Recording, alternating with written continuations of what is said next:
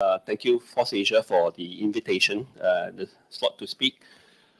Today I'm going to give a very brief talk about this project of mine, which I did during the COVID time. Basically, sometime on hand, right? I could explore whether it's possible to use feet gestures to use that as an input device and also a feedback device to communicate, so that this would be instead of using hands, right, and also looking at the screen. So the problem is that, for example, like I'm not able to use the hand either by choice or it's like because of occupied, right, the hands, and then maybe it's not so safe to use the hand, and possible is inconvenient to speak, or it's noisy environment, not able to speak. And perhaps people who are active, right, instead of sitting at the desk and typing on the keyboard the whole day, perhaps there's an alternate method to stay in connection and at the same time be able to be productive. Okay, so I think as I mentioned, the screen I saw, and basically an alternative to the keyboard and screen. Okay, so the haptic communicator basically allows the user to be able to type and enter message. Works as all the must have the. So the idea is to be able to replicate all the keys on the keyboard, right? So it has at least 101 possible combination of input. So again, what are the possible users who can benefit? I put it into three color code. Perhaps the first one will be due to health reasons, disability, and also the people who wants to stay healthy. The second, maybe the professionals, for example, like surgeons working on operating theater. The hands are very busy, right, operating on the patient. And the eyes have to look at the patient, right? So the eyes and hands are already tied up. So how to, for example, monitor the heart rate of the patient, right? Maybe the beep is too noisy, right? Too many instruments. So another input channel. And then the last category would be the gamers and maybe the virtual environment VR user, right? So gamers could gain an extra competitive edge using this device. So this is a preliminary diagram, and there's a prototype that I made. So it consists of the pair of shoes and also the wrist-worn device, right? So with this combination, this is the some of the patent filing diagram which was submitted. Okay, so this is the results of the one single shoe, right? Not the two pairs. So you can see that you can recognize 76 different gestures with a single shoe. So with two shoes and a wrist, there's multiple possible combination, run into hundreds, right? So this basically is the gesture, whether the predicted match the actual gestures by the user. So for example, if I tap my feet, that is recognized as a gesture. So if I bring my feet to a certain angle, then that is another gesture. So again, this one I think no need to repeat. It's the same thing.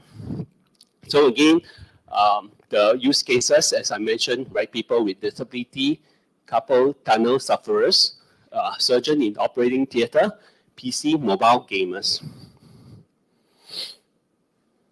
So in terms of market, right? You can see that I did a research, and the biggest segment at the highest growth rate would be the fitness, followed by assistive tech. And there's also some potential here in terms of the professionals using this in the line of their work, and also gamers and tech adopters. So what are the alternatives out there, right? So from what I did in my research, I see that the devices out there is pretty basic. Maybe the most advanced would be this shoe, laptop shoe, if I remember correctly. So basically, this provides a positioning feedback for users. So for example, the people who are visually impaired can navigate around without any auditory cue. So for example, if they need to turn right after a few steps, the right shoe would provide a vibration, right, to prompt the user to turn right, right? Or even maybe an obstacle in front, right? You can give a prompt by vibration so that the user know that, okay, should stop. And this is really not an alternative. And then on top here, that is a pretty crude, right? Up to 5 keys, but it's functional definitely. And how about the hand-worn devices? Okay, so I think this is a little bit dated, but we have seen this device out there some time back, right? There's a laser-pointed keyboard, but this still requires the hand and tap on the surface, right? Although there's no physical keys. And over here, this device is pretty interesting, right? This tap strap. It's fine. The tap strap is worn on the hand. Basically, it's tapping of the fingers, right, on a hard surface, right? Depending on which finger is being tapped or the combination of fingers being tapped, it could kind of like replicate the keyboard.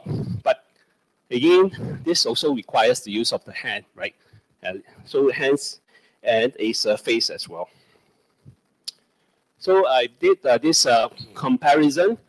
So I think the major advantage of not using the hands is that you free up the hands, right? There's a given. And then there's also a free up the screen, right? With the feedback, you don't need to look at the screen. You can focus on other more important areas, right? You can even, like, as I mentioned, like gamers, their eyes are already busy, so many things, right, in front of them. Okay, so what about vision-based AI gesture? There's other alternatives out there, right? So this is some of the things that is done and available. For example, using a camera to recognize hand gestures. Even open source libraries are already available. So pretty impressive. So the problem or the limitations would be requires a clear, unobstructed view, right? And then the lighting condition also has to be within condition, ideal. And of course, I think the image processing workload is a bit heavier. And there may be privacy concerns, right? Because you wear a camera around, people will be a bit suspicious. And how about the proven basic voice communication? Just use voice call, right? Speak like a phone, right? Of course, this one also requires a background that is a bit not so noisy. And it may not work that well with if the target is not another human being, right? You need to translate that into a machine code or, for example, activate machinery. So also has to be discrete, right? So for example, if you are a negotiator, business negotiator or a presenter, so you may not be able to speak anything else, right? You have to just use some gestures to show, for example, time to cut the camera. Okay, again, so in terms of market, I can see that this is from the public data basically. So we can see the wearables market is growing very fast, right, for the next 10 years or so, right? 12.4% CAGR. And you can see that even the mechanical keyboards are pretty popular with gamers, right? So it's followed by the market. So it's in the related segment. It's all growing, IoT. So that is the market segment that was being pursued. So I think what are the things that we can do to, I was thinking, right, could drive this adoption is maybe gamify it, right, in a way, right? People sharing gestures, one training gestures that is trained, because otherwise the standard gesture may not work for every individual, right? Some people, depending on the culture, we may not reflect exactly the same. So I think with the 2 years since the last update, I think now it's even easier to do this because of the improved AI processing capability. And then we can even have the additional like Wi-Fi 6 and Bluetooth, which basically improves the reliability, right, and performance and power consumption. So that's all for my presentation. Get in touch and let's see what can be discussed. Okay, thank you. Do you have any questions for Kelvin? Yes. The second slide, you had these sort of spheres, Mm-hmm. yeah? And you said that the most likely, I think the most likely market was fitness. What was the source of the data on that to determine that fitness is the most likely market? Okay, let me just put this back. Thank you very much for your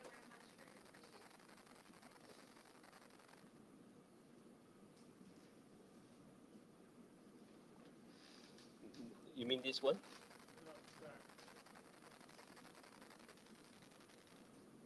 Oh, this one. Okay.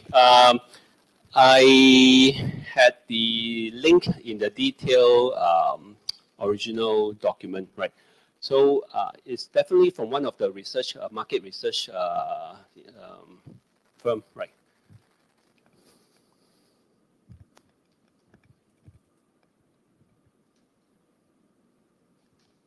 When you say fitness, what kind of fitness activities do you think this will be suitable? Oh, okay. Okay, I think I did put in some kind of picture. Oh, okay, it's no longer there. Yeah, probably less movement on the feet, maybe standing, a bit of stretching, right? So at least variety of usage.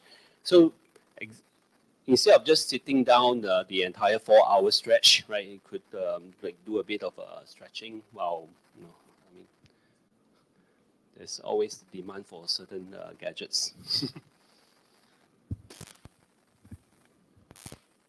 Oh, sorry. Yes. Okay. Thank you. Thank you very much. Thank you.